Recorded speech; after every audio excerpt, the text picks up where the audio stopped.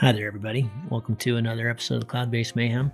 I have to apologize yet again for getting these out a little bit late. I am not living at home. We had rented our house out back June 1st before the race, and it's proving very tricky to book library time and get these, the sound quality good enough and book people right now. So I'm having trouble with that, but we will get back on normally scheduled programming as soon as we can. I do have a fantastic show for you today with Justin Grisham, an ER doc, an emergency physician, and newer paraglider, but very, very stoked, who reached out to me a long time ago about he'd listened to the Matt Wilkes podcast. We've done a couple of those with Matt now, a good friend of mine in the UK. Hope you heard those, but about just medical assessment. He just wanted to kind of expand on his own training and what he's learned, what he's seen, and share all that love and knowledge with all of you. So get into that here shortly, but we just had a great chat and really excited to share this with you. A couple quick bits of housekeeping. I've got a whole new stack of really beautiful recaps, hats, and new swag in the store. If you go to cloudbasedmayhem.com and check out the store, we're carrying the Bassis Rausch Swiss Kriegel gloves now, and a bunch of new Patagonia t-shirts and stuff. So check those out if you're in need of some gear for flying. And the hat, the gloves I used in the race, actually they're really pretty neat. And the other bit of housekeeping is the X Red Rocks. We are fully going forward with this hike and fly race. It's a 3-day stage race, 3-day 2-night stage race at the Monroe Fly-In that is now the biggest fly-in, I think, by far in North America every fall. And the fly-in is the 27th of September to the 2nd of October, and the race is going to be that weekend, Friday, Saturday, Sunday, so September 30th, October 1st and 2nd. We've got two divisions, the Pro Division and the Adventure Division. In the Pro Division, there's a $5,000 prize for first place. Scoring is super simple. If you win the day, you get 1 point.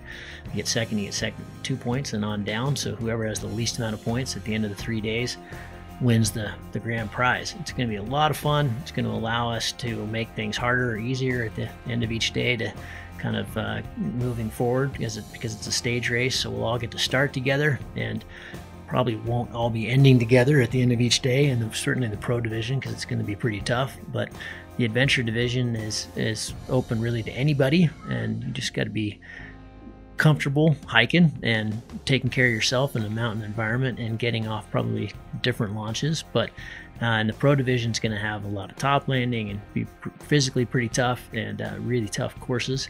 But it's all going to be a blast, and it's all going to take part during the fly-in, which is just awesome. So I know it's tough getting to the States right now with the whole Delta variant taking off, and so I know a lot of people aren't allowed to travel. And from Europe, we were hoping to get a bunch of international pilots and a bunch from the X-Alps and stuff in this, so we shall see. Hopefully that'll get better and that can still happen. But if you are overseas and think you can make it, reach out to me. We'll make a spot for you. And if you're interested, just to learn more or to sign up, go to xredrocks.com. There's a lot more information there. That's it. That's it for housekeeping. Let's get into the show. We talk with Justin Grisham about medical decision-making, common injuries in free flight, the primary and secondary assessment, emergency evacuation planning, heat injuries, cold injuries, how to deal with water and how to deal with a patient and what you should be carrying in the wilderness environment. And I found all this just awesome. I always learn something new from these. I think it's the knowledge that we as a community really need to be dialed in with and understand and share. And because it does happen, and the better prepared we are, the better the outcomes will be. Enjoy this show.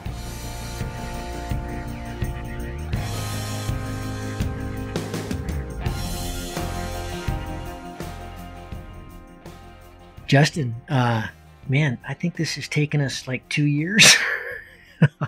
It's taken a long time, but I'm excited to have this opportunity to chat with you. I wish we were doing it live. It sounds like you were in Chelan right before I was. We could have done it then. That would have been great. But I thought a cool place for us to start is you reached out to me. When you first reached out to me, you had listened to the Matt Wilkes podcast and kind of inspired by that and started using your background to teach about medical wilderness first response and medical things in wilderness environment, which is what we're doing, hang gliding, paragliding all the time. So we've been kind of trying to align for quite a while here, and we finally got the opportunity to do so. So why don't you tell everybody your background, why you kind of reached out to me, and why it makes sense for us to do this? Yeah, thanks, Gavin. I'm glad we're here. It's pretty cool to be talking, even if it's not in person. So yeah, I listened to the podcast with Matt Wilkes, and that was a real big inspiration for me, as well as just starting to fly and be part of the community, and unfortunately starting to see a lot of people get hurt. So my background, I'm an emergency medicine physician. One of my fellowships is in wilderness medicine. And then before that, I was an EMT and a medic, both for the National Park Service and then in Salt Lake County on their mountain rescue team, doing all their mountain rescues. Which, as you know, there's a lot of people who fly in Salt Lake City, whether it's paragliders or speed flyers or the occasional hang glider.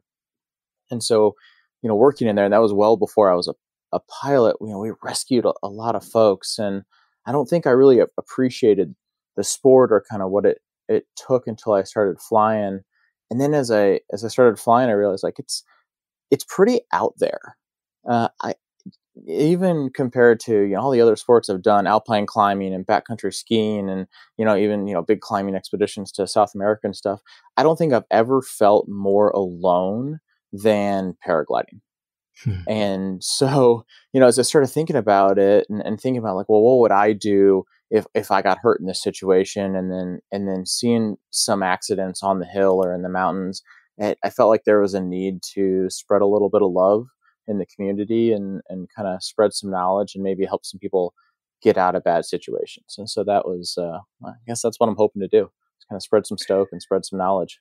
Yeah, and we're going to reference a lot of the courses that you've put together. These are all kind of half an hour courses on a bunch of topics that we're going to go through right now. But those of you listening, go to the show notes on this in this podcast, and there's a whole bunch of YouTubes that Justin has created specifically for these. So, what do you think? Should we just take it from the top and go through it?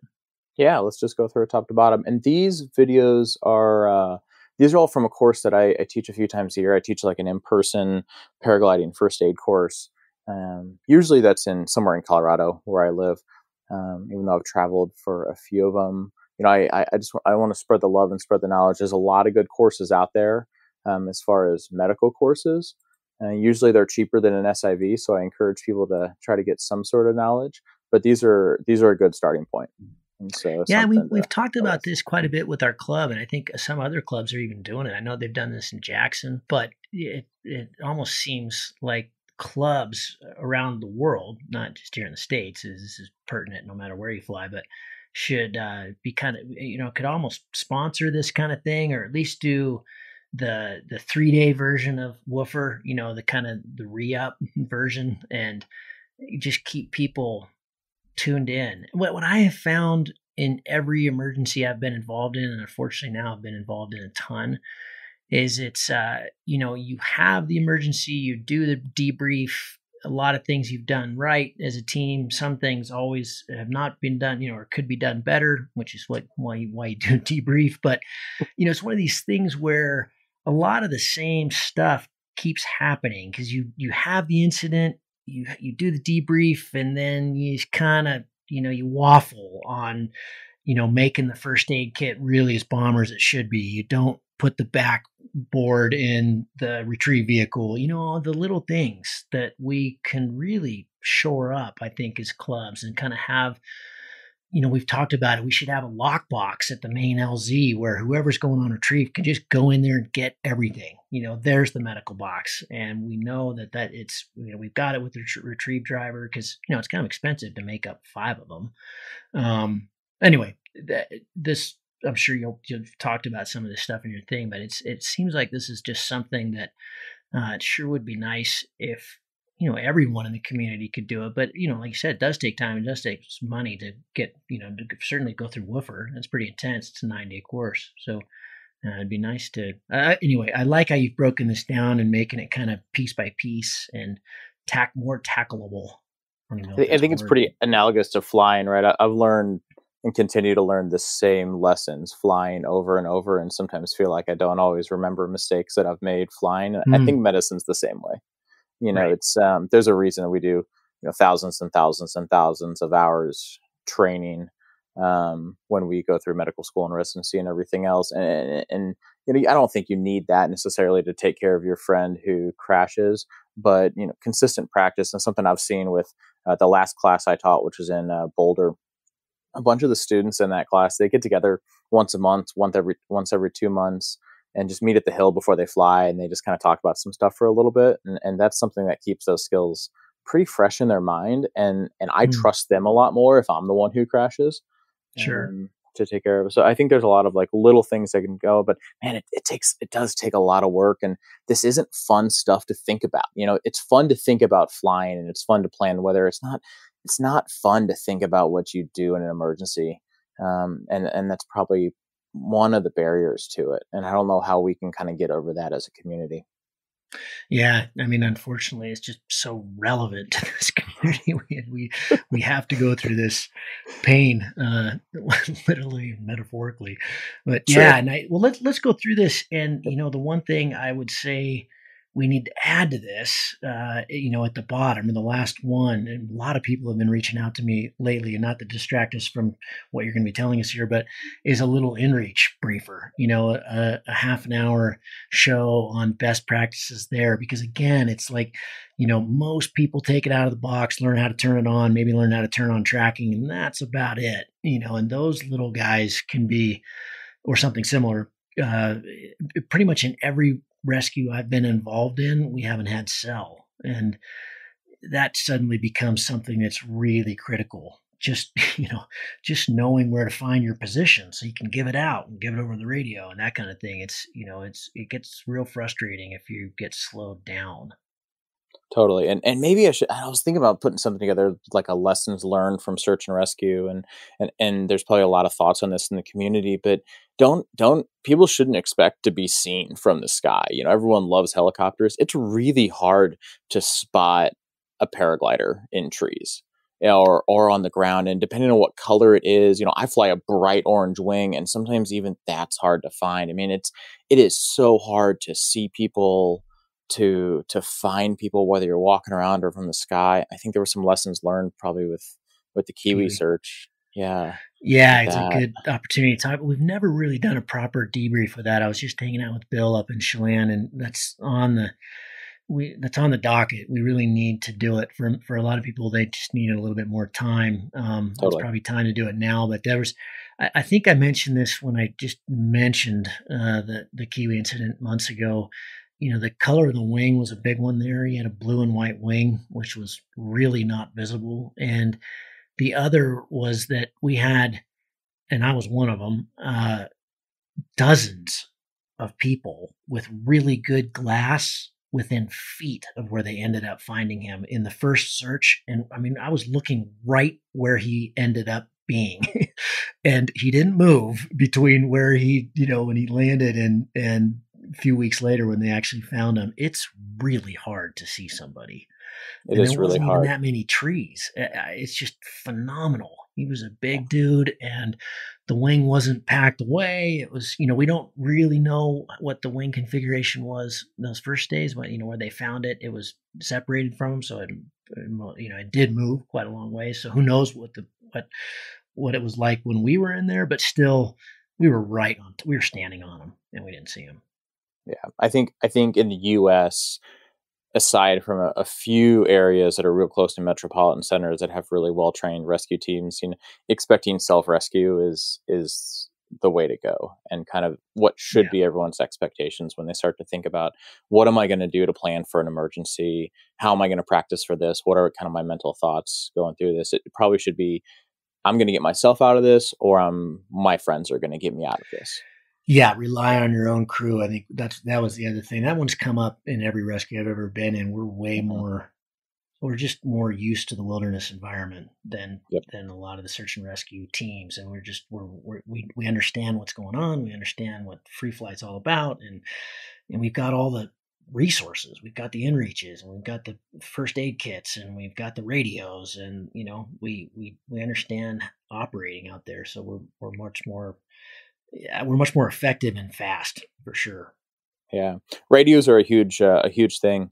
There's no other population of athletes that I've rescued who have radios. Sure. In the U.S., climbers don't carry radios. I didn't rescue any sailors. I was never doing the maritime thing. I'm sure they all have radios, but paragliders have radios, and communicating that with a search and rescue team is huge. Huge. Because we're used to being able to talk on the phone with folks. That's not going to happen. If you can get them on the radio, there's even teams that can triangulate radio signal, and that's not that hard to do. Like the National Park Service can do that pretty easily. But yeah. So all kind of stuff to think about. This sounds in some ways like your first topic, medical decision making. Let's get into that. Yeah. So, making medical decisions is an amazingly complex kind of set of ideas, but I think it can be boiled down, and it's really analogous to how we make decisions flying. Paragliding is a really complex sport. There's luckily for all of my patients, I'm a much better physician than I'm a paragliding pilot. I'm still learning a lot about flying a paraglider, and I think I learn more every day. But there's so many similarities here. And so much of it comes down to preparing yourself beforehand. We pre-make a lot of decisions when we fly. All right, I think we've all probably pre-made decisions as far as when we're going to toss our reserve. Right, if X, Y, and Z happens, or X happens, and I'm this close to the ground, I'm just going to throw my reserve. It's a pre-made decision to kind of make that decision faster. And medical decision making is the same way. You can pre-make a lot of your decisions. We talk about an OODA loop, right? And this is a military thing that a lot of fighter pilots kind of coined and started using. And an OODA loop, if you think of, kind of 4 letters in a circle, and it's first you observe, and then you orient yourself to a situation, you decide on a course of action, you act according to that decision, and then you re-observe what's going on. So this is kind of how humans not only make decisions, but make fairly complex decisions, and then look at how those decisions affected their environment and kind of affected what's going on. So say analogous to paragliding, you would be like, okay, hey, I'm on which line do I take? Okay, so maybe I'm going to, kind of head off to the right a little bit. So I'm observing everything around me. I'm looking for, do I see any other wings going up? Do I see birds circling? I'm orienting myself to the situation. What's my wing feel like? What do I see on the ground? What is all the data from my instrument telling me? I decide on a course of action. I turn right, or see maybe there's a lifty line over here, and I've decided on that. I act on it, and then I'm re-orienting. I'm re-observing to my situation to see if I screwed up or not. Like, oh, no, that was the wrong decision. Should have turned left. Medical stuff is the same way. You see a patient and maybe they're bleeding heavily on the ground. We know the number one cause of death in trauma is just bleeding. And it's really, really simple. If people take nothing else away from any of kind of the talks or the lectures that I give, it's like, just stop bleeding. That takes care of almost 90% of preventable death in trauma. There's a lot of stuff we can't fix. I can't fix massive head injuries. I can't fix big injuries to the heart. But blood that's spilling out onto the ground, I can fix, you can fix, a 6-year-old can fix it with the proper training, And so, kind of pre-making that decision, right? I know that if I observe a lot of blood spilling out of someone who just crashed, right? Coming out of a big wound on their leg or a big wound on their arm. I've already oriented myself to that situation. I see the blood. I know what's going on. I've pre-made that decision in my head. I'm putting a tourniquet on that limb to stop that bleeding. That's a decision that I made sitting in my house, on my couch, drinking a beer. Right, I've already made that decision, right? Listening to this podcast. You know what to do there. Right? And then you can just decide on it. And that's going to make all of our decision making faster. Now that requires some medical knowledge, But more important than that, I think it takes some imagination. I think sitting at home with that beer, or maybe we're caught in traffic, or maybe you're sitting in the LZ because the weather sucks and you didn't get to fly. But going through some scenarios in your head and preparing yourself for them and kind of playing the what if game. What if this person crashes and it looks like this? What am I going to do? Or, hey, I'm going to go try to fly this big line with my friends. What happens if we crash? If someone goes down halfway through this? Mm. What are we going to deal with that? That imagination can really set us up for success. Yeah, I like that. And I also like backing that way back. And, there are certain people I love flying with because, the night before they've set up the Telegram group and, they've done the spreadsheet for resources, phone numbers, who to contact, all that stuff's kind of done. So you're not trying to do it when something happens and then trying to figure it out by radio, or something else, or crappy cell phone service. And, it just removes a lot of the what ifs. Totally. I love that you brought up cell phone numbers. Something I've been trying to do and haven't been great at it is before I go fly with my friends, if it's people I don't know or I don't already have it written down, just like, hey, scribble down your emergency contact phone number for me. Because I don't know a lot of these guys or gals outside of flying. And if they crashed, I don't think I would know who to call if they were unconscious. And that's something as a community, I think we can do a lot better. And people don't like to think about that stuff. And I get that, right? I mean, there's a time and a place for it. I think when you're walking away from the car is when to think about it, not when you're on launch, putting your harness on. Sure. Yeah. But it's something I definitely think we could do better. As we kind of work towards this paradigm of like, how do I make medical decisions? There's a few key points that help us make better decisions. And again, this isn't just medical stuff. It relates to so many aspects of life, but within the medical realm, it's going to help you either save your life or save your friend's life. And that's knowing what to look for. So when we're observing a scene, when we're looking at a patient, you have to know specifically what to look for. Otherwise, you're going to probably be pretty overwhelmed with kind of sensory information, and most of it's going to be useless. And so, as folks kind of go through a few of these lectures and look at stuff, or take a course, it's worthwhile thinking about, well, what order am I going to look for things? Because some things kill people faster than others. So we talked about this, blood spilling out in the environment is going to kill you the fastest. So that should be the first thing you look for and the first thing you kind of observe and orient yourself to. And that's going to be the only thing on my mind until I make sure that there's nothing else going on with that patient. Right. So you're talking a really good, thorough, get your hands around underneath, make sure there's nothing being held in by pants or clothing or harness, and make sure there's no blood. Make sure there's no blood. Totally. And to know to look for that first. And then to know to, second is to look for airway stuff and make sure that their airway is open, that they're able to move air through their mouth or through their nose, hopefully both, and if something's wrong with that, to fix it. But to have a paradigm to look for and to look for one thing at a time in a specific order. And that specific order, it's another primary assessment lecture. It's you look for massive bleeding, and then you look for airway compromise. Then you look for breathing, like respiratory stuff. Are they actually getting enough air in? Then circulation, right? Is their heart beating enough that there's actually are they in shock?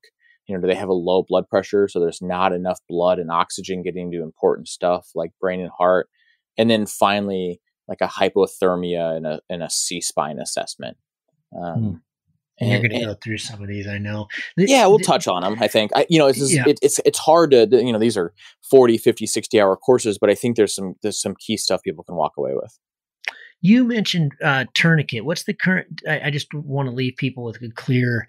Are we still doing tourniquets? Are we just doing pressure? Can you put a bunch of rags and tie it with a tourniquet so the rags are applying pressure? So you're not really just hit on that briefly, and then I'd love for you to hit on too, airway or low blood pressure. What can we do there in a wilderness environment to help that?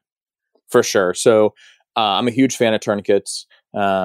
I'm a military flight doc, so I work with our helicopter teams. Everyone in the military, we've been using tourniquets for 20 years, the last 20 years of conflict to great success.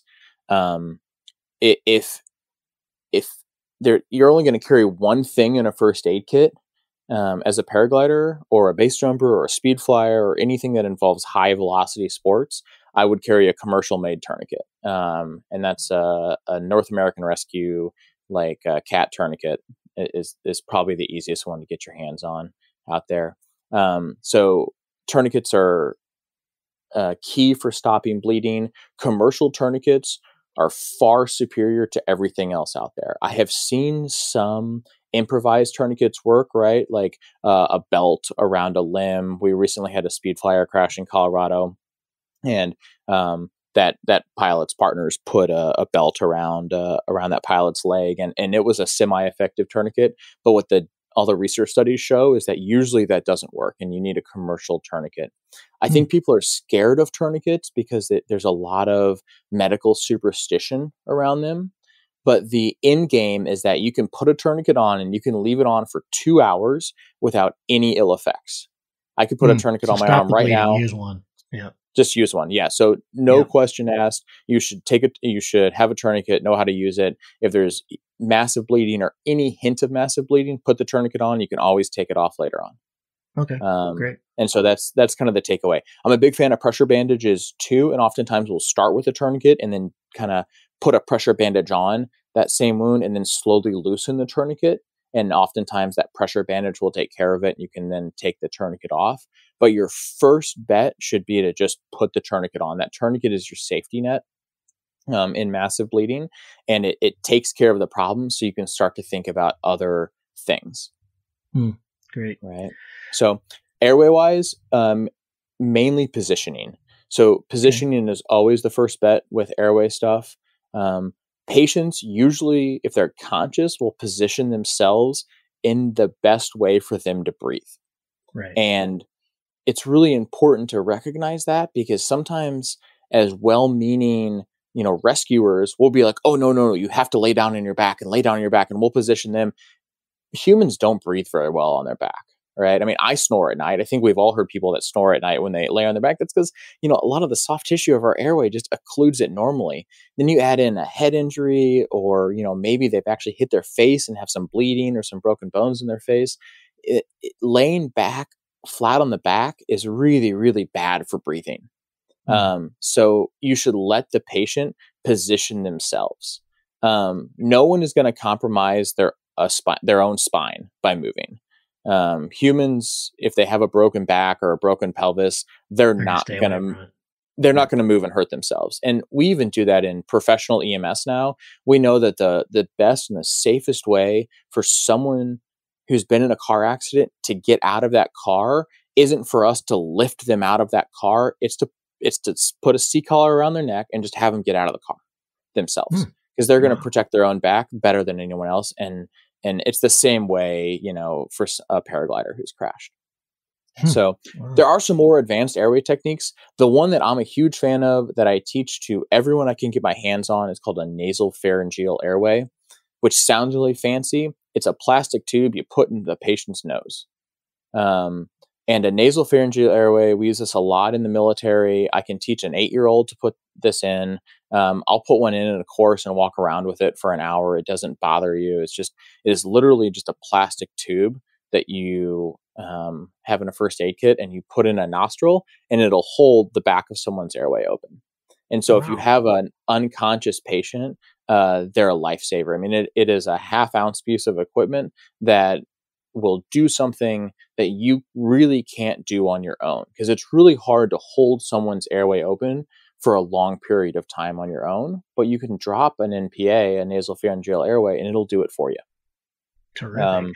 Maybe we have a nice list in the show notes of kind of your first aid kit. That's totally. And I don't carry much. I see people carrying these huge first aid kits, and my first aid kit fits in like a sandwich baggie, like a Ziploc sandwich baggie. Yeah. And I think you should only carry stuff that you can't either make yourself or get out of the patient's pack and that kind of stuff. Yeah, it was interesting when I did the Alaska thing. A good friend of mine that I do a lot of backcountry skiing with is the one of the ER docs here in town, and so I had him come over and check and he whittled it Cool. down to almost nothing. Really, this is all I need, Terry? Yeah, this is all you need. Beyond this, you're toast, man. Exactly. Oh, yeah. I mean, it's so true. Or, stuff you can't make up. Like I can't make up medications on my own. So I carry meds, Right. because I'm not, I can't make a med. I can make a splint out of damn near anything, so Yeah. I Right. don't carry a Sam splint. I don't carry anything like that. I carry things I can't make on my own. That So, was my next question. So you may have heard, a few years back, my ex-Alps supporter and very good friend Ben broke his back on a terrible landing in Nevada, and this was one of these inReach, helicopter. It was kind of a big process. It all went really well, except in Nevada, the the uh, the ambulance that came and then kind of stabilized them and everything before the helicopter came in.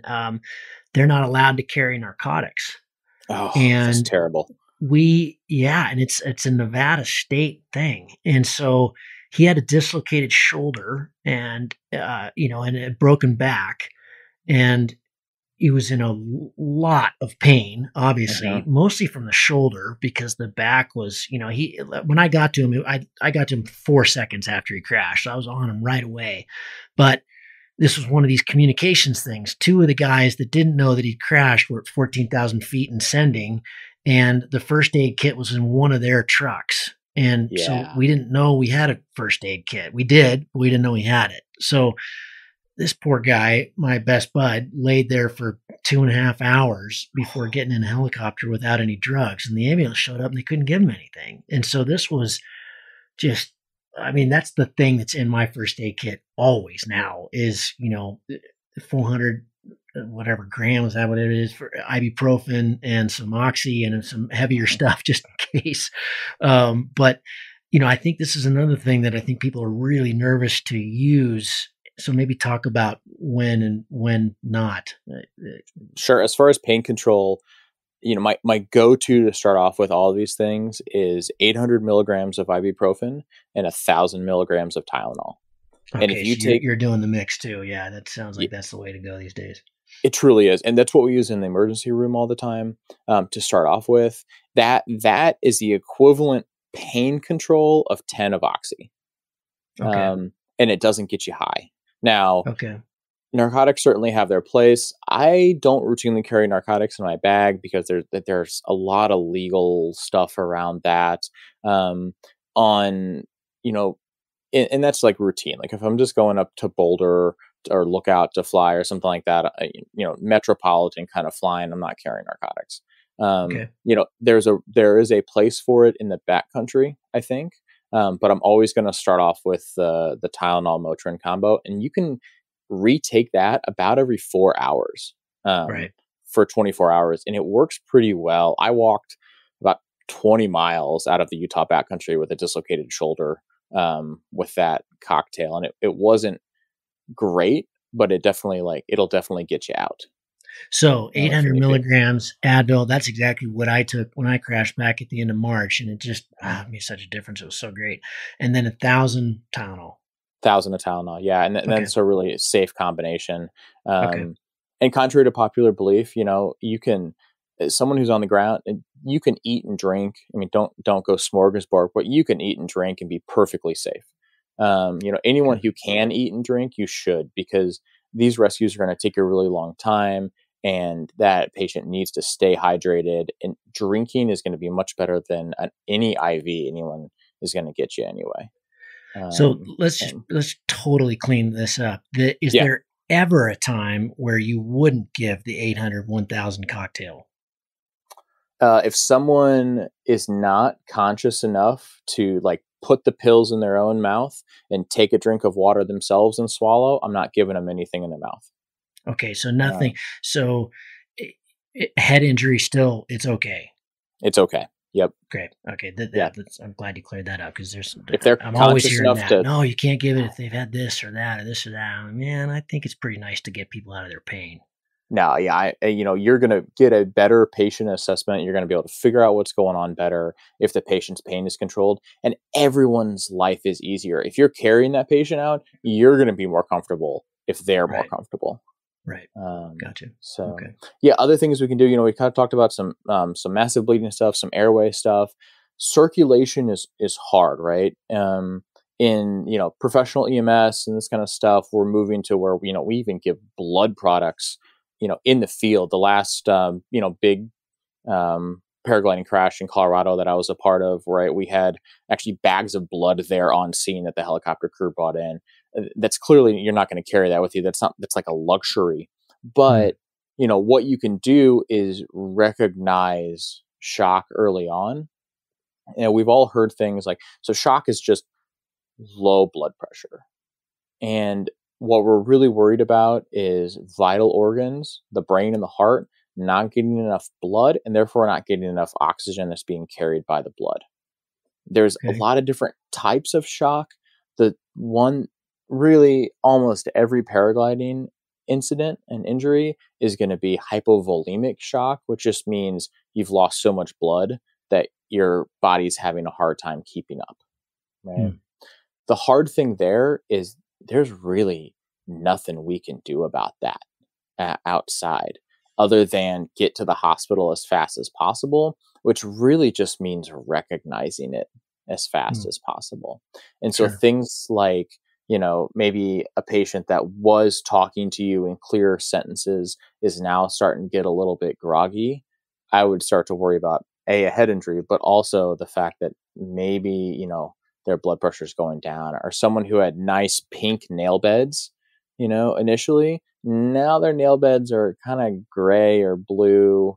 Their hands don't look nice and pink, nice and fleshy. Their hands are starting to feel kind of cold. Those are all signs that someone's going downhill. What we can do in that situation is keep them as absolutely warm as possible. So something we know in trauma is that the colder you get, the more you bleed. Right? Okay. So in medicine, we talk about this as the terrible triad, or the triad of trauma, which is in essence like the colder you get, the less your blood clots.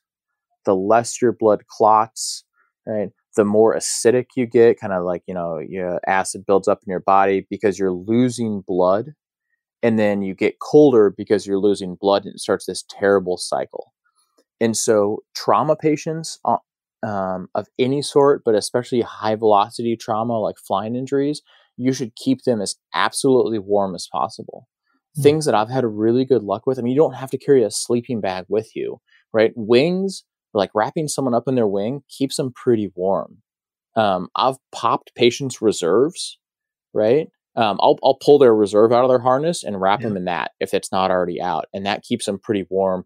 Getting them off the ground, with any use the patient's reserve, not your own, of course. Anything you can do to get them off the ground, laying their own harness out, or taking the foam out of their harness. Or if you're on a Volbiv and you have a sleeping pad, getting them off the ground to kind of insulate them. And then that combined with a reflective space blanket, which are super light and super cheap, that'll really warm someone up quite a bit. And if you can do that super early on, really at the end of your primary assessment, when you're looking for all the things that are going to kill your patient right here, right now, you've checked to make sure that they're not bleeding out onto the ground, that, they're breathing, that they're moving air in and out of their lungs. You've plugged any big holes in their chest, that kind of stuff with any sort of fabric, any sort of sticky fabric. That's what we'll talk about next. Get them warm. Get those patients as absolutely warm as possible. And that's going to help save their life, because they're going to bleed less if they're warm. Great stuff. And then the other big one is, look for big old holes in their chest. And you have to look with your eyes, and you have to really feel carefully with your hands. When paragliders hit, especially if they land in a tree or there's sharp rocks or this kind of stuff, it's pretty easy to put a hole in your chest. And to put a hole in your chest wall. Something I recommend that people carry, it's called a chest seal. It's just a sticky piece of plastic. It's about a 6-inch diameter circle. It's the stickiest thing. It's almost like a rat trap kind of sticky. And you peel the side off of it, and once you find a hole in someone's chest, you just slap this thing on, and they're vented, so they have a one-way valve in them. And so if someone has started to accumulate, a dropped lung, a pneumothorax, where they have air that's compressing their lung down, kind of air in the wrong space of their chest, not in their lung, but in between their lung and the chest wall, as they breathe, it'll push that air out this hole, because that air is caused by having just a big old hole in your chest. And Good that's Lord. something you can do really early on to save someone's life. And so kind of going through that, and that right there, that's my first aid kit. Like, we've gone through all of it. I carry a tourniquet. I carry a nasal pharyngeal airway, right? I carry a chest seal to plug holes in the chest. And I carry something to keep my patient warm and something to keep them comfortable as far as meds. That's the Yeah. If we're going to add anything onto that, I'll maybe add a little bit of tape. I'll probably have some duct tape around a trekking pole anyway. Yep. And a compression bandage, like an Israeli bandage. Okay. Great. But we'll have all that on the website. We'll have these in the show notes. Everybody go get this stuff right now. You're right. Yeah, Amazon, Jeff Bezos is going to make a lot of money off this podcast right here. Right, so, right. Yeah, that's awesome. Don't worry if they're affiliate links. It's okay. Yeah. And that's really it. That's the primary assessment. It's just checking to see what's going to kill your patient, your buddy who just crashed in front of you right here, right now, and fixing it. And you don't move on to the next thing. If you find something, you fix it. You're not going to stare at half your wing that's collapsed and not fix it. Don't do the same thing with, medical stuff. Super interesting. You haven't mentioned any of the stuff that I think you're going to mention next, the common paragliding injuries. We think of broken backs, broken ankles. We think of all the stuff that snaps, but none of that is the stuff that we lose people over, is it? It's it's this bleeding and chest holes and that blunt force trauma that you bleed out. Well, here's one of the problems with and a challenge in preparing for a lot of these things is we're preparing for low frequency, high consequence events. Things that don't happen very often, but if they do happen, are absolutely disastrous. And human brains don't deal very well with those kind of situations, right? Things that we don't see all the time, we kind of push to the back of our mind and don't really think about. The really, really horrible stuff. This is when it pays to have a pretty active imagination and kind of be able to imagine this kind of stuff. As far as common paragliding injuries, it's the most common stuff is what you said. It's rolled ankles, maybe a broken ankle, maybe a broken wrist because someone puts their hand out as they tumble when they do a PLF when they're not supposed to, a dislocated shoulder. Most paragliding injuries aren't very serious, right? The stuff that I think people should focus on first is, all right, what are the ways that I can save someone's life if I absolutely have to? And a lot of the injuries, like we said, massive head injuries, massive internal bleeding, you can't do anything about. So focus on the things we can do things about, which is kind of what we just talked about. And then focus on the other common stuff. And the other common stuff is all orthopedic injuries. So it's broken bones. Well, broken bones, as long as you're not bleeding to death because of them, in the wild, you splint it in the way that is the most comfortable for the patient. Whatever is most comfortable for the patient, splint it like that. Put as much padding around that thing as possible. Put something stiff on the outside and tape the hell out of it. It's really not rocket science. You don't want to tape it too tight so that they're losing circulation, right? If they could move their fingers before you put the splint on, they should be able to move their fingers after they put the splint on, or their toes. And there's certainly a little bit more of a science to it than that, but that's the end game. Is you're really putting something firm, like a trekking pole, even a stick, on that broken bone, that injury, just so that patient doesn't have to use their muscles to stabilize it. As far as time frame wise, if you're talking about simple orthopedic injuries, right, like a broken arm, a broken leg, you really have quite a bit of time to get to the hospital and get that thing fixed, as long as it's not cutting off any sort of blood supply downstream. And so something that's useful to learn how to do is to like actually know how to find a pulse somewhere. And finding pulses can be hard for medical professionals, much less like non-trained folks. And so a really easy way to do that is if you just take say your thumb, for example, and you guys and people can follow along as it. Just take like the end of your thumb and just squeeze the nail bed for a few seconds, and that whole nail bed is going to turn white as you squeeze it with your other hand. And then if you just let go of it, it should turn back to pink within 2 to 3 seconds. Right? Yep, yeah. It does. So under your nail, that's because we're all healthy. We're sitting, here nicely, and hopefully, if it didn't have that, we'd have problems. And so that's a great indicator of how much blood supply that is getting into your hand. Like it should turn back to pink within 2 to 3 seconds. If it takes longer than that, there's some issue going on. Now that issue could be a lack of blood supply because of kind of global shock, because there's just not enough blood in general. But if there's a broken bone above that, say your arm's broken and you look at that thumb and you squeeze it, and it takes a while to go from white back to pink, well, then I'm a little more worried about that broken bone cutting off some blood supply. And if I ever have any question, luckily we have the other non-injured side of the patient that we can compare it to. So I'm going to squeeze the thumb on their non-injured side and see. And if that turns right back to pink, well, then I know that I have a problem on the broken side. So anytime you have some question about a patient, is this normal or is this normal? Because humans are weird, right? We have all sorts of screwy stuff with us. Just compare left to right. We're lucky in that we're kind of given this great comparison to see what's abnormal and what's normal within that person. So someone who does have blood supply that's cutting, a fracture that's starting to like maybe cut off some blood supply to that extremity, that's someone that needs to get to the hospital, as soon as possible. That's something that needs to be reset professionally and kind of yanked on and that kind of stuff. And that's hard to do outside, and it's hard to do without a lot of training outside. Is there ever any, for you guys doing this professionally, what happens when you've got a patient who's, pretty with it and they're making sense and they're not panicking, they're not in shock, and you identify something along these lines, like, thought you were all right for 3 hours, but I think we need to hit your SOS. What if they resist? Is that just, are you in any kind of, hey man, I don't have insurance. No, I'm fine. Can you just, what should you do in that situation? Is it just always patient care no matter what? No, it's a free country.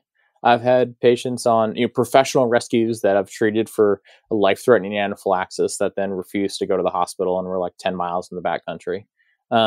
And it's a free country. They're allowed to do whatever they want as long as they're completely with it. The thing that I will remind everyone of is that in the United States, the Mountain Rescue Association, which is kind of the overarching body of mountain rescue crews in the U.S., which are predominantly volunteer, right? And the Mountain Rescue Association is the one who like sets the standards and kind of as far as skills and all this stuff. They have a rule and a guideline, which is that mountain rescue should be free, because people will wait to hit that SOS button if they think they're going to get charged. And the Coast Guard found this out too. The Coast Guard figured out that the riskiest rescues that they were doing were sailors who were afraid to call for help until things got really, really bad. Right. And the Mountain Rescue Association does the same thing. So if you hit, if you call 911, you hit the SOS, and one of these great volunteer rescue teams comes and gets you, they're not going to charge you. Now, if there's a helicopter involved and it's a private helicopter, they're probably going to charge you, right? If they take you to the hospital. In Salt Lake, I can say that we flew Life Flight, which is a company out there that flies a lot of rescue missions. They have a hoist ship, which is amazing in the United States. They write off about $10 million of rescues a year out of the kindness of their heart. If they don't take you to the hospital, usually they don't charge you. And by the way, a Life Flight membership for your family is $60 a year. That's pretty cheap. That's a different company. That's a company but it is worth it to get those. I mean, everyone calls themselves Life Flight, right? But it is worth it. All of these helicopter companies have a membership. If you're flying in their area, I mean, $60, like, Yeah, I just that's bought a new, just a I just bought a no-brainer. new backpack, right, to fit my kid into it. It costs a lot more than $60. Exactly. Exactly. That's So very cheap insurance. I love getting that renewal every year. Yeah, heck yeah. Heck yeah, most I'll do people, it. after you walk for a while outside, if they're pretty hurt, they change their mind on calling for a rescue or hitting the button. Right. Yeah. So, Yeah. Yeah. and Yeah. everyone should expect for it to take a really, really long time to get an injured person out of the backcountry. So even well-trained professional mountain rescue teams with the nicest stuff, right? In Salt Lake, we had a 2-piece titanium litter with a wheel and all this fancy equipment. It would take us between 3 and 4 hours to move a mile. Yeah. And that's with professional gear. I mean, if you're doing this on your own with like a litter you've put together out of ski poles and all this other kind of stuff, That's it's brutal. it's brutal. You really are only moving to an evacuation area. Yeah. And, Yeah. and It's that goes, brutal. and along those same lines, right? If the patient can walk, let them walk. Like, the best way to the hospital is the fastest way to the hospital. Right. And that You might not guys, you have be all a these cool helicopter. sayings. I love it. Yeah. We're a pedantic bunch, but that might not be a helicopter. And we talked about this in Chelan, where, like, out on the flats, I was in my friend's Subaru, playing doctor and chasing the gaggles around. And if someone crashed, I'm like, well, it might be a while for helicopter. I'm probably just going to put them in the back of the Subaru and start driving, Right. rather than sitting out on the flats and waiting for someone to show up. Sure. Sure. So the other things I see a lot in paragliding are cold injuries, right? Okay. People get sweaty when they're walking uphill, and then they don't really dry off because they're parawaiting, and then they go fly and they get cold. And it's important to notice because people make really, really bad decisions when they get cold. They get crabby. They don't make good decisions. They rush things. We're not as good at athletes when we're cold. So I think you're actually more likely to crash and more likely to kind of tumble into landing and that kind of stuff. And it's important to notice the real differentiation there as far as like hypothermia and cold injuries is that if someone has any sort of altered mental status because they're so cold, and what that really is like, if they act drunk because they're cold, that's a pretty serious thing. That's someone who you probably need to be looking at getting out of there. You need to be warming up very rapidly, and you probably need to be calling for a rescue. Up until that point, which is usually that's the point, like shivering has stopped well before that point. If someone's shivering, well, I don't think they should fly because they're just going to get colder sitting in a chair, right? If you're shivering, you can warm yourself back up outside. It's the point at which our bodies stop shivering that we have a really hard time warming ourselves back up. And to that same note, like, calories are your friend. Like, hot drinks make us feel good, but you need sugar to warm yourself back up. Mm-hmm. And, we see this a lot in Colorado. I moved to Colorado from the Northwest, and, the Northwest, it never really gets that cold in Seattle. In Colorado, God, there are some really, really cold flying days. And it's really easy to launch, on the foothills, and it's reasonably warm, and you get up high and it's really, really cold, and be able to recognize kind of the stages of hypothermia in yourself, I think, can be really important. Yeah, I always worry when I go through, when the whole wing is shaking because I'm shaking so hard, and then it stops, and I'm 2,000 feet higher than I was when I was really shaking. I start thinking, "Oh God," and then you have there's a lot of things I think too that we need to be really careful of there. I've frozen my fingers badly enough a few times, not frostbite, but that they don't come back for months, and that Yeah, can't be good for my tissue, it's and not. hypoxia getting hypoxic we've talked a lot about in other episodes and stuff too, but it's spring flying or even midsummer flying in our desert environments when you're really tall. I have often thought, man, if I had a blowout right now, I barely know my name. I'm not too sure I could handle it. You're so cold that you're way beyond what you should be, playing tennis. You shouldn't be flying a paraglider. Totally. I ice climb a lot. That's my other passion. And I can tell you that the stupidest decisions I've ever made in the mountains are being really cold ice climbing. I mean, the worst anchors I've ever made, and the only times I've ever screwed up tying myself in, it's all been when I'm really, really cold. Really cold. And you've talked to Matt, and he's been on here. He's certainly the expert as far as hypoxia and decision making. We do a lot of the same stuff with our Army pilots. We actually put them in an altitude chamber and drop the pressure. We take them up to 28,000 feet, and just to prove to them how big of idiots they are when you're up there. And it really is. Everyone is just a blithering idiot, and everyone has a tell. And I think it's important to find your tell. Like, I get really giddy. I'm a pretty happy dude when I'm hypoxic. Right. I'm fun to be around. Yeah. Some people aren't like that. Some people are assholes. Some people see things. It's really important to kind of find your tell. And there's probably more hypoxic events than we know about paragliding, I think. Yeah. I think a lot of people don't. I've talked to a lot, experienced it a lot. I'm the giddy person, but but when I'm like that, the first time I recognized it, I had no idea, was talking to Nate Scale. I've said this on the podcast before, but when I first moved here and we started going tall, of course, because you're in Idaho, and I had never experienced that. And it was very late in the day, big day from here deep into Montana, and I'd sucked up all my oxygen, so I was out. And I was really tall, like 17. And Nate called me on the radio. I was about 20K ahead of him. And he said, just, hey, Nate, check it in. Where are you? And I thought I perfectly said, it's awesome. And I'm here and it's great and everything's fine. And he responded back, you sound like I didn't understand one thing you said. And I thought, oh, it must be because my visor is down. I'd learned that if my visor is down, it gets kind of garbled, like the wind comes in there and screws up my transmission. And then I realized that in thinking this, I went and reached and put my visor up that was already up. The visor was black. I mean, I should have known that the visor was already up.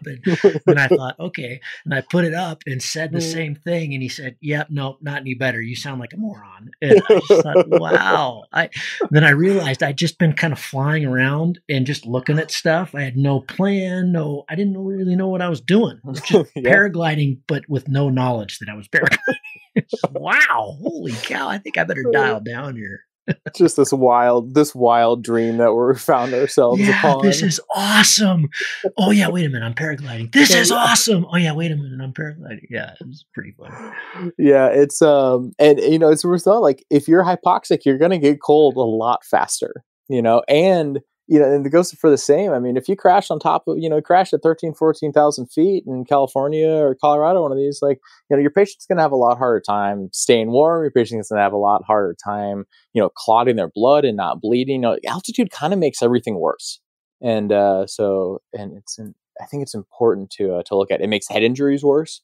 A head injury at altitude is going to be considerably worse than a head injury at sea level because of the lack of oxygen. So I'm going to be much more careful about evacuating someone with even a minor head injury if they're up high, and kind of get them out faster, get them down faster. Okay. The solution is always just to go down. That is the solution to all altitude-based illness. But yeah, it's the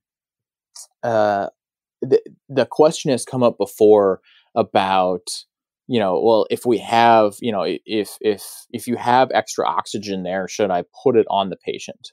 While this isn't necessarily always true, oxygen can hurt people. In all the situations we're talking about within like paragliding and trauma or head injuries, oxygen is just going to help them. So if you have extra O's, if you have some O's in your harness or the patient still has some, keep them on those oxygen and even turn it up a little bit. It's just going to help them. And I don't know if this was just placebo effect or what, but when I crashed in March, like I said, the first thing I did is I took the drugs. And that helped, immediately, because I just thought, okay, there's a lot of pain coming here. And so I took that immediately. And then, I had just taken off. So I had a completely full oxygen bottle. So I just sat down and went, okay, just chill out for a bit. And I felt like it really helped. I don't know if it did, but it was just nice. It was probably just nice to have something else to think about. How high up were you? You were in the mountains, weren't you? I was in the mountains, but I wasn't that tall. I was probably 7,500, 8,000. Yeah, and you're pretty well acclimatized. Yeah, I live here, so yeah. Yeah, not a big deal. Yeah, there's altitude is definitely one of the kind of special considerations with paragliding. There's really no other sport out there that you can climb so rapidly. And you know, we're kind of limited by our own fitness and all these other sports. Where paragliding, you can get shot to the moon and then really see some rapid altitude effects that otherwise we only see in powered aviation. So there's some other like kind of cool special I guess considerations that I think everyone should know about paragliding. One of which, when someone crashes, whether they came down under their reserve or they're under their wing, the most dangerous thing after they hit the ground is being attached to that wing. Okay. So there was not too long ago a paraglider in the UK who crashed into a tree and was alive. And then when they did the helicopter evacuation, the downdraft from the helicopter caught her wing. Oh no! And she didn't survive it. Oh my God. And so if you hit the ground and you're still conscious, the first thing you should be doing is getting out of your wing. That is the single most dangerous thing there. People crash and then get drug all the time, especially with reserves. Reserve's a fairly large piece of fabric that catches the wind pretty easily. And so, and if you're the first one on scene to someone, detaching them from their wing is vital to them not getting hurt. And that double goes for if you're bringing a helicopter in. These helicopter crews probably haven't dealt with paragliders before. Sure. Maybe some of them, right? Like the Utah crews all have, a lot of the Colorado crews have, but otherwise we're a pretty small community. And so not only making sure that the patient has been unattached from the wing, but everyone's wings are like put away, not just concertinaed in a ball and put under a tree. I mean, everything needs to be put away before the helicopter comes in. The wind under those helicopter blades can be up to 200 miles an hour, and those catching wings, in the worst case scenarios, it can catch a wing and take the helicopter down. Sure. And that goes for helmets, that goes for harnesses, just everything needs to be anything that could catch the wind needs to be put away nicely. And when you roll up on scene with these people, hook knife, everybody have a hook knife. Have a hook knife. And remember, it's cheaper to hook knife risers than it is to start hook knife in lines. Yep. Exactly. And they cut really easy too. Yep. They do. We all know the dangers of landing in water. Statistically, and the only good data we have on paragliding injuries comes out of funny enough, Turkey for the most part. And there's a little bit of data that comes out of France. We're trying to fix that with the United States. We're trying to revamp kind of the big accident reporting system that USHPA has to make it a little more academic and to pull in, so to make it anonymous and people can report stuff, sort of like the American Alpine Club has accidents in North American mountaineering that they publish every year. And I think publishing the same thing for paragliding would do nothing but help our community. Sure. Yeah. To see the accidents and to see maybe not where they're occurring, but I know it's going to be the same accidents over and over. But until those get published, until everyone's looking at them, I don't think we're going to start changing things a whole lot. Right. Yeah. Yeah. Bingo. So, but drowning, interesting enough, like there's not that many drowning injuries in paragliding. Wow. We all talk about it because it can certainly be catastrophic, but the study I was reading, it was like less than 10 over a 10-year period in Turkey. Wow. Interesting. Huh. Yeah. And maybe that's because we're doing things right and being really careful around water. Yeah. I think people are really terrified of that. I mean, that was one of the first things I learned when I first learned you just can't go on the water. I remember Will Gadd and I talked about that a lot in the Rockies because we were flying near a lot of water, and between the water and us was often just nothing but trees, should we go in the trees? Should we go in the water? But I think that's one of the, there's many other things that should be drilled into our minds that aren't, but I think that's one of the things that is. I think people are just really wary of water. I know they had a bad one up at Nationals and the Canadian Nationals a few years back, and then there's a bad one on the Oregon coast, on one of the cliffline sides. The worst, of course. But I think if there's there's any kind of current or action to the water, you're really in trouble. Yeah.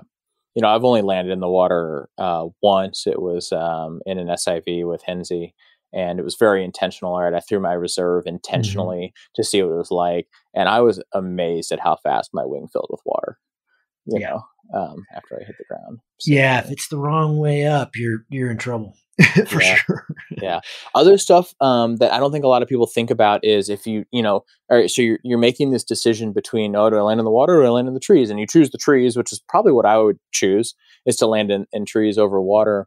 If you're hanging there, especially if you're kind of semi-conscious or unconscious or just hanging there for a long time, and there's a lot of pressure on our leg straps, that pressure will actually kill you eventually. It's called harness syndrome. It's something that we deal with a lot in climbers. We deal with a lot in industrial rescues. So the guys working on power lines and the guys working on big, windmills and this kind of stuff. What happens is if you're dead hanging in a harness that's compressing the veins of your lower extremity, there's not going to be enough pressure there to cut off blood supply into your legs, but there's enough pressure to cut off blood supply out of your legs. So if the blood can go into your legs, because the harness straps aren't enough to compress the arteries kind of feeding our legs, but they will compress the veins that are draining blood from our legs, then all of the blood, literally all of your blood will pool in your legs until there's not enough to keep your heart going. Good God, never even heard of that. Yeah, Wow. it's something that doesn't get talked about a lot. Now, it's pretty rare. I mean, you have to be unconscious, hanging in your leg straps, probably for a half hour. It can kick in as soon as 15 to 20 minutes, but probably for a half hour there. And so it's easy to fix. The thought being there is you just need to reposition that patient or yourself back into our normal kind of seated paragliding position. So something where, your legs are a little elevated, you get the pressure off the straps. And so I'm not a big fan of people, like running up the tree and thinking that they can, perform this miraculous tree rescue and rappel out of the tree with their friend. I think that's fraught with danger. Tree rescues are really, really hard. It's high angle rescue in a pretty dynamic environment in which you don't really know what branches are going to hold you. But you can easily reposition someone by just tilting their harness back so their pressure is not on their legs, so they're not pooling blood in their legs. And I think that's really, really important. Something I would like to look into. I do a lot of hike and fly. That's really how I got into the sport and what I love about paragliding and fly with a lightweight harness and usually a front mount reserve. And I don't think that hanging from a front mount reserve kind of mounted to our carabiners, I don't think you'd have the same problem with that harness syndrome of kind of hanging from your leg straps as you do from like a traditional reserve that's pulling from like shoulder bridles. Yeah, I don't think you would either, because the front mounts really lay on your back. It's one of the things that people don't really understand when they throw a front mount reserve. I mean, depending, some of them wrap all the way through your shoulders, but the ones that just go to your carabiners will lay you out on your back. And so one of the things you really have to be active to do, and I know this because that's how I landed when I crashed in March, it was under a front mount, but you have to grab your risers and pull yourself up so you can still do a PLF. That's really important. So you have to. It's an extra thing that's I learned from Dylan doing the acro training out with him this spring. But yeah, that's something. I mean, obviously, if you have time, yes, if you're on your back, you've got some padding, hopefully, but it's not the greatest way to land. It'd be better to land on your feet and PLF. So if you once you've thrown the front mount, you'll find you're with most of them that just go to the carabiners, you're in kind of an awkward position. Yeah, which can be rectified, but you got to be active to do it. Interesting. Well, that's good to know. And so maybe pluses and minuses there, right? You're gonna, if you are caught in a tree, you're gonna hang in a better position. But that sounds like a recipe for a back injury or a pelvis injury. Yeah, and a lot of the really, unfortunately, if you've got a front reserve, you're probably, it's probably a small reserve, and those are problematic anyway. But you're also on probably light kit, and most light kit doesn't have any back padding; it's only got it under the butt. Or a lot of it does, and that's the problem if you're landing on your back. Yeah, I agree with that. The other thing that's kind of a special situation that we should really know how to do paragliding is it's called a pelvic binder. So there's a lot of pelvis injuries in all high velocity sports, and the really bad pelvic injury that we worry about is called an open book pelvis. Literally, your pelvis kind of opens up like a book. It becomes wider than it should be. And when that happens, it tears apart veins on the inside, and you can bleed a lot into your pelvis. And so the way we fix that is by making the pelvis smaller. And what we do is you literally just take any sort of strap. I've done it with like the strap that we use to like pack up like our nose real nicely. If you're going to do like a real nice pack on your wing, you can take that, and it's really just wrapped around about the level of the bottom of your zipper on your pants. You wrap it around both legs, and you just make that thing as absolutely tight as possible. And that compresses down the pelvis so you don't bleed as much into your pelvis. And that will save someone's life. So anyone who hit the ground hard, I don't care how they hit the ground, if they hit the ground hard that when I walk up to them, they haven't stood up yet because they're hurting, I just bind their pelvis. Oh, wow. If they're not walking out of there, bind their pelvis. You're not going to lose anything by it, and you might save their life. Great. Because pelvic injuries are really hard to treat, and God, they bleed so much, and it's internal bleeding you can't otherwise do anything about. Wow, So, interesting. Yeah. Justin, I know we're up against a time frame here for you. We You're gonna are. get kicked out of the library. I just want to go through, got two things, in your list. There's a couple things we haven't talked about. So take a look at it and just see if you want to tap into any of them.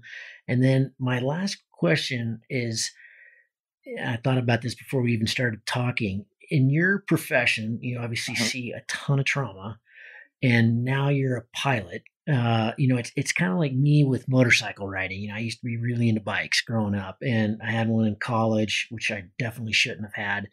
And there were just so many injuries there that were bad, so many head injuries and that kind of thing that I just thought, this isn't a good sport for me. Whereas, paragliding, we see a lot of injuries. My question is, with your background and you now, getting into flying and seeing all of this, is it making you more hesitant to fly, more excited to fly? Does it just change your perspective on flying? And maybe how should the rest of us, non-emergency trained people maybe think about it? So I'll let you stew on that, and then look at this list and see what else we should be talking about here in your final minutes.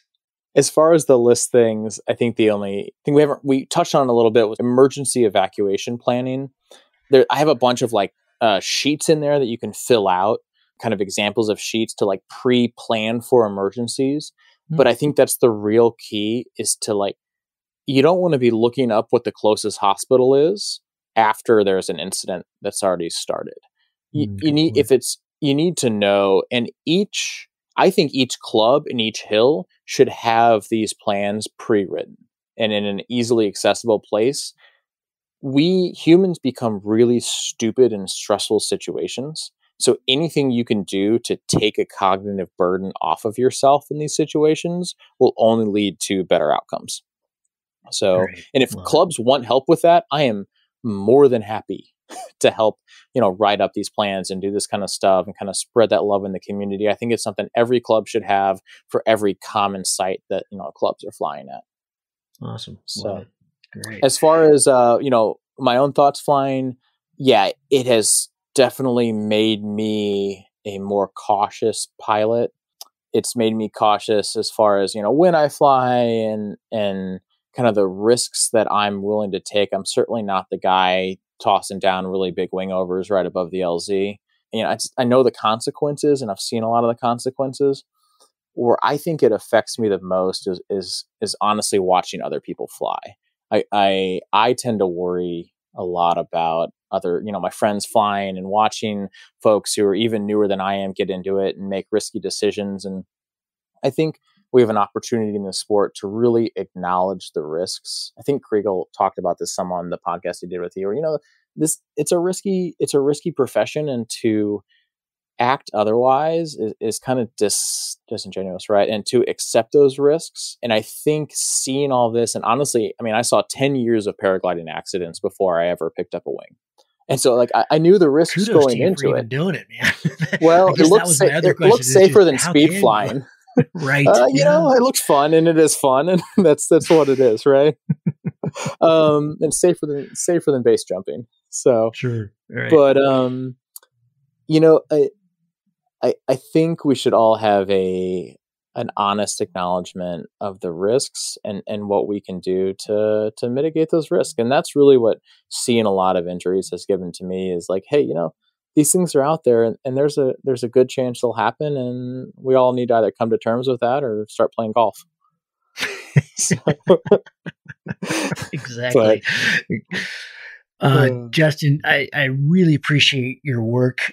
Those of you listening, please do go to the show notes. He's put together some awesome stuff here, and thank you for your offer with the clubs. I think you're going to get a lot of people taking you up on that, and just thanks for doing what you do. We need people like you. I tell my buddy Terry that all the time, who's been dealing with COVID all year, and those guys are wiped out. And but thank you for doing what you do, and thanks for educating us and being a part of this nutball community. Well, thanks, Gavin. Thanks for spreading the love and spreading the stoke. And it was a good conversation. I hope we get to chat again sometime. I do too. That'd be great. See you, bud. Cheers. If you find the Cloud-Based Mayhem valuable, you can support it in a lot of different ways. You can give us a rating on iTunes or Stitcher, or however you get your podcast. That goes a long ways and helps spread the word. You can blog about it on your own website or share it on social media. You can talk about it on the way up to launch with your pilot friends. I know a lot of interesting conversations have happened that way. And of course, you can support us financially. This show does take a lot of time, a lot of editing, a lot of storage and music and all kinds of behind the scenes cost. So if you can support us financially, all we've ever asked for is $1 a show. And you can do that through a one-time donation through PayPal, or you can set up a subscription service that charges you for each show that comes out. We put a new show out every 2 weeks. So, for example, if you did $1 a show and every 2 weeks, it'd be about $25 a year. So way cheaper than a magazine subscription, and it makes all of this possible. I do not want to fund this show with advertising or sponsors. We get asked about that pretty frequently, but for a whole bunch of different reasons, which I've said many times on the show, I don't want to do that. I don't like having that stuff at the front of the show. And I also want you to know that these are authentic conversations with real people, and these are just our opinions, but our opinions are not being skewed by sponsors or advertising dollars. I think that's a pretty toxic business model. So I hope you dig that. You can support us. If you go to cloudbasedmayhem.com, you can find the places to support. You can do it through patreon.com/cloudbasedmayhem. If you want a recurring subscription, you can also do that directly through the website. We've tried to make it really easy, and that will give you access to all the bonus material, little video casts that we do, and extra little nuggets that we find in conversations that don't make it into the main show, but we feel like you should hear. We don't put any of that behind a paywall. If you can't afford to support us, then just let me know and I'll set you up with an account. Of course, that'll be lifetime, and hopefully you're being in a position someday to be able to support us. But you'll find all that on the website.